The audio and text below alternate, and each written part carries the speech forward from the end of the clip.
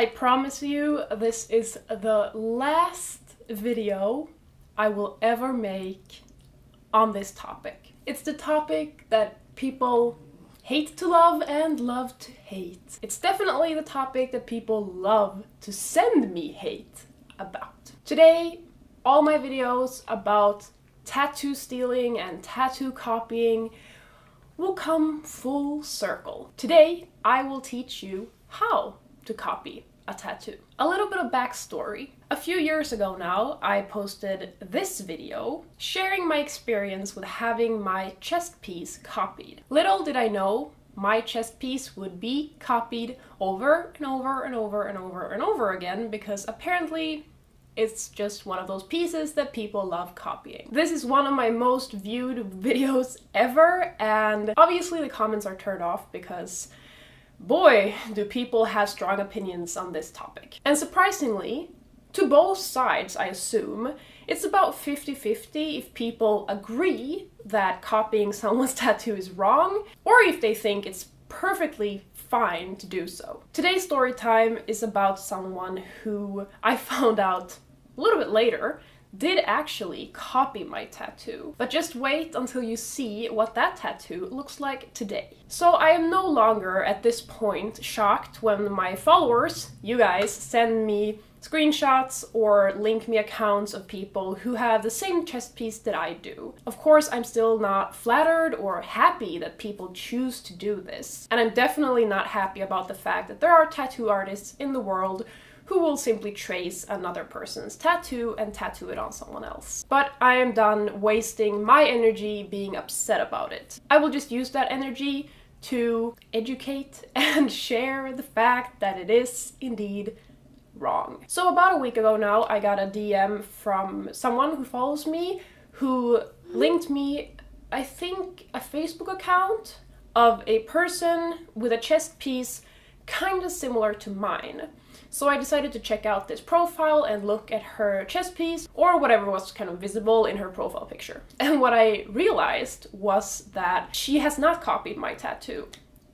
It's very similar to mine, but it's also quite different. So I was pretty happy when I saw this. I was like, wow, this person has actually been inspired by my chest piece.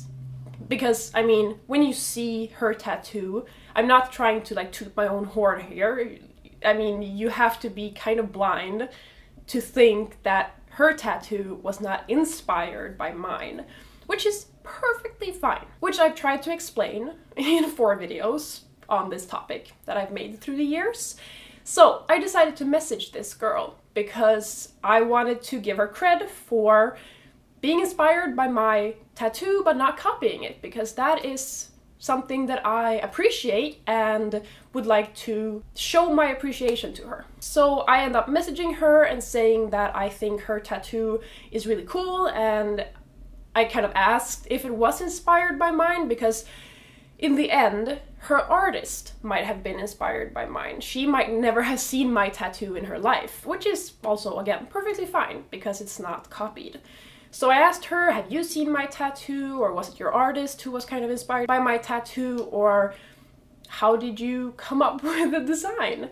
And that I thought it looked really cool, and if any of my followers would find her and give her a tough time about stealing my tattoo, which in my opinion she hasn't, then I wanted to apologize in advance. So this is where it gets pretty interesting. She replies to me and says that, I don't know how long ago, maybe a year ago, I don't remember this. So maybe a year ago, I had commented something on one of her pictures because she had in fact copied my tattoo, and at that point I think the tattoo was only outlined. There was no shading or no colors or whatever, and I had left some kind of upset comment on her photo saying that this is not okay, you shouldn't copy a tattoo, blah blah blah. I just wanted to make a quick little insert here in the video saying that obviously the tattoo in this photo here is not colored or shaded or whatever, it's just the outline, and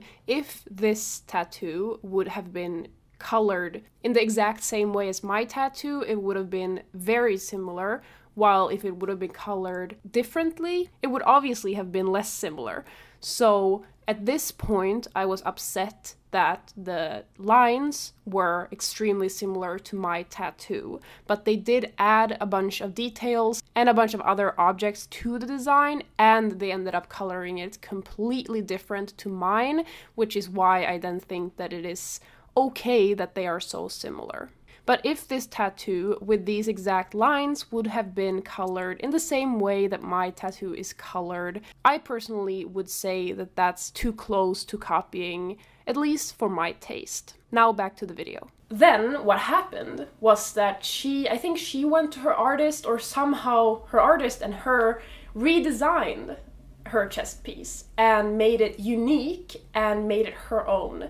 So she had actually copied my tattoo and ended up changing it because she no longer wanted to copy the tattoo, and she understood that it was not a very nice thing to do. If you look at the tattoo now, it is inspired by my tattoo. It is similar to my tattoo, but they are not the same. They are not identical, and they are unique in their own way.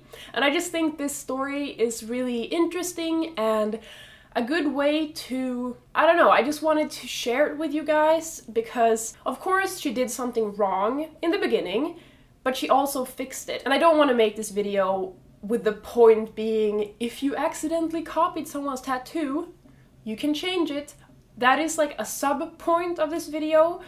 My point is to show you guys her final piece and confirm that it is not a copy of mine. It is not stolen, it is different. Because I get messages many times per week asking me, how do I not copy a tattoo? Have I copied a tattoo? I want to get this. How do I change it so I don't copy it? And this is just one example of how to change a tattoo and be inspired by it, but still change the parts of the tattoo and change the designs to make it your own. There are so many ways of changing up the tattoo and making it unique so that you actually don't copy someone else's tattoo. And I just appreciate what this girl has done. So major credit to her and her artist for saving the situation. I hope this video has given you a little bit of insight into the issue and how to solve the issue if it will happen to you in the future, or if it already has happened to you in the past. And a little necessary disclaimer again, for those of you who might not have seen all my previous videos about tattoo stealing. The simpler a tattoo design is, for example, a heart or a moon or something that doesn't have a lot of detail to it, the more difficult it is to not actually copy that design. However, a design like that is not custom. It is not unique, and it is not created between the minds of the person getting tattoo and the tattoo artist. There's nothing wrong with getting tattoos like that, and if I were to get a heart or a moon or a deathly hallow symbol, I would never suggest that other people with those same tattoos have copied someone else's tattoo, because they are not custom. But the more intricate a tattoo is and the more details a tattoo has, the more effort actually goes into copying that tattoo. You really have to trace it out from another person's body or take someone else's design off of the internet. And the more details a tattoo has, the more space there is to be creative, to change it up and to make it your own. If you want to get a woman's head with a stag beetle on her head with dragonflies and flowers and pearls and whatever, be my guest. I do not own that constellation of objects, just as little as an artist or a songwriter owns the words used in a song. You can use the same words and you can use the same objects that I have in my tattoo, but you can't trace it and you can't copy those words and call it your own. Art is copyrighted, and that is something that, in my opinion, should be respected. But it is, of course, perfectly fine to be inspired by other people's art.